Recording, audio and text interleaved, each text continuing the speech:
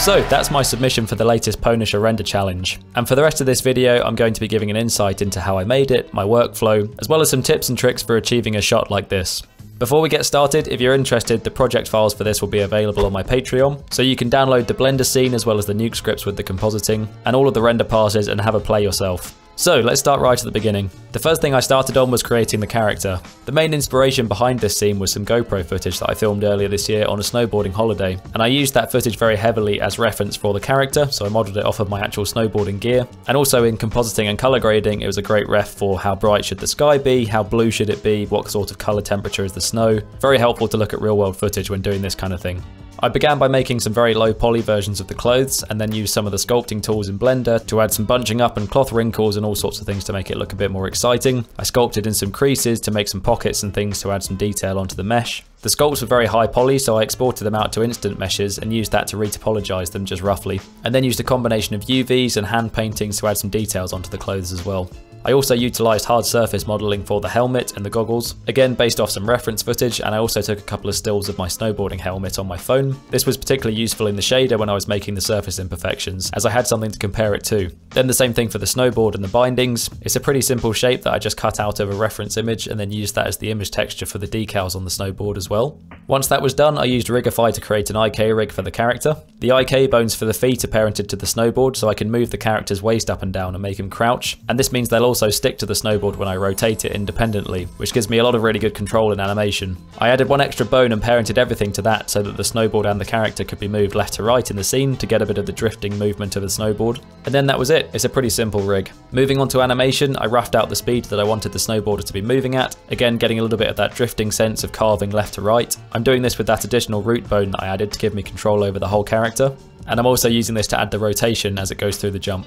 Once that was working nicely, I moved on to refining the animation, getting things like the snowboarder's centre of gravity in the right place, the roll of the feet as the snowboard is doing the turns, and keeping the head and neck looking in the correct direction. I wanted to have a really good sense of impact on the landing after the jump, so I really exaggerated the animation of bending the knees and getting the arms to bounce down for a few frames and then come back up to really sell the landing. Once the animation was looking good, I started adding some detail into the scene.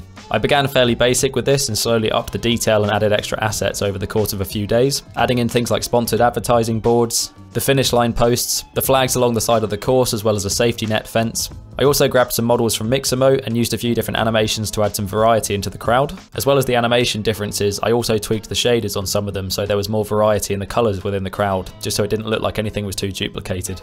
I then also hand animated a few photographers in the crowd that were holding cameras, and they follow the snowboarder as it comes down from the landing. Then later in compositing, I'm going to add some camera flashes to these to give the scene some life. I created some terrain for the floor and did some sculpting to get it into the shape that I wanted. And then to make some details in the snow, I unwrapped the floor geometry and then exported the UVs into Affinity Photo. And then from here, I used a few different types of brushes to hand paint trails in the snow. Then I brought this texture back into Blender and used it as a bump map in the snow shader, which gives the floor around the slopes a nice interesting detail. This breaks up the otherwise very flat white shader of all the snow, and also gives the impression that there's lots of people that have already gone down the jump, which is a bit more accurate to what you'd see in real life. Next, I used a hair particle system to add lots of trees into the shot, and then brought in a few models of trees from an asset library that I have, and scattered them across the floor with some variety in their scale to make it look nice and organic. I also hand placed a few large rocks, again just to add some variety into the shot, and then I used metaballs and a bit of sculpting to add some snow on top of the rocks as well. For the mountains in the background, I used height maps combined with displacement modifiers to create the background geometry. These also came with image textures, which was really good, so it made the snow look nice and realistic without me having to do any painting. I created 5 or 6 different mountains and then arranged them in a way that I thought was complementary to the framing of the shot, so there's kind of a triangle that draws your eye into the background like it's going down into a valley. Getting a bit more granular and focusing on some of the smaller details, I then created some trails coming off of the snowboard. I did 2 different techniques for this. The first is a smoke simulation, and it's just kicking up some fine mist coming off the back of the snowboard. It stops as he goes over the jump, and then starts again for the landing. Then I did the same thing with a particle system. As the character moves throughout the scene, it's chucking up some small particles of snow that fly backwards towards the camera. I also made another particle system that launches a few chunks of snow off the top of the ramp as the snowboarder goes over. This makes it feel like there were a few clumps of snow that were stuck on the snowboard, and they kind of hang in the air for a few seconds, which I think works quite nicely. At this point I started to run out of time a bit. I wanted to make everything in this shot completely from scratch, but I just didn't have the time to model everything. So I grabbed a model of a ski chalet as well as an animated ski lift off of Sketchfab and placed these into the shot. I also added a big cinema screen behind the crowd. My initial plan was to actually render this scene with using a different 3D camera and put that footage on the screen as if it was being filmed from a different angle, but I ended up running out of time, so I just put some snowboarding artwork on there instead. At this point, the 3D scene is basically finished and it's ready to render. I split everything up into 4 render layers to give me the most flexibility while compositing. There's a beauty and utility pass for both the snowboarder and the environment. I then rendered the smoke sim coming off of the snowboard separately, and I also rendered the background mountains on their own, so I had some more separation when layering things up.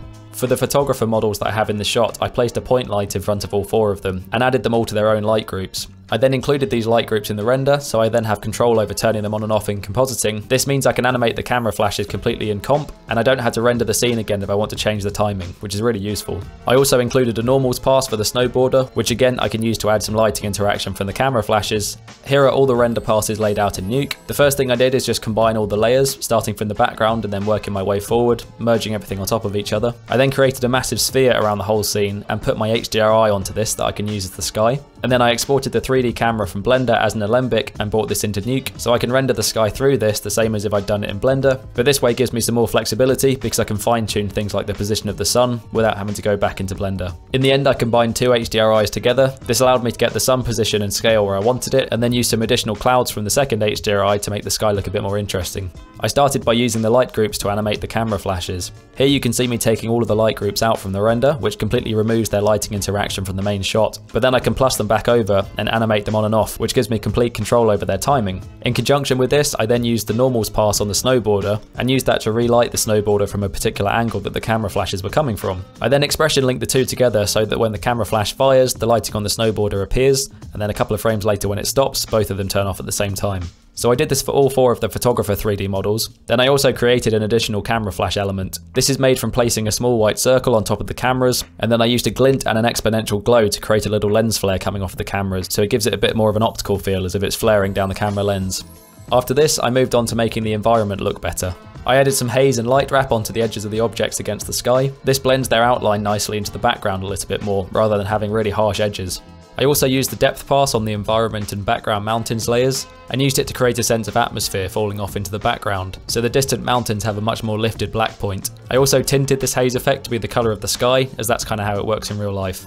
I also rendered the scene with 10% overscan, so I'm now using that to add some lens distortion so the shot feels less CG.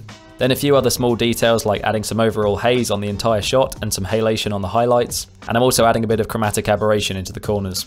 I also created a lens flare coming off of the sun, which really brings everything together. I did this by creating an axis and placing it in the sun's location on the big sphere with the HDRI on it, and then I use a reconcile 3D node, which you plug the axis into as well as your 3D camera, and then it will generate a 2D tracking position based on the camera's perspective, so you can use this to parent your flare to throughout the shot. I then built up a few different flare elements like some spike balls coming from the sun, a few irisy circle elements, and then a big chromatic ring at the side of the frame. This is animated up and down a bit throughout the entire shot, and then I also turn it off completely for a few frames when things in the foreground cross over the sun, for example the snowboarder's head or the flags or the finish line. This little detail makes the flare feel a lot more interactive with the shot.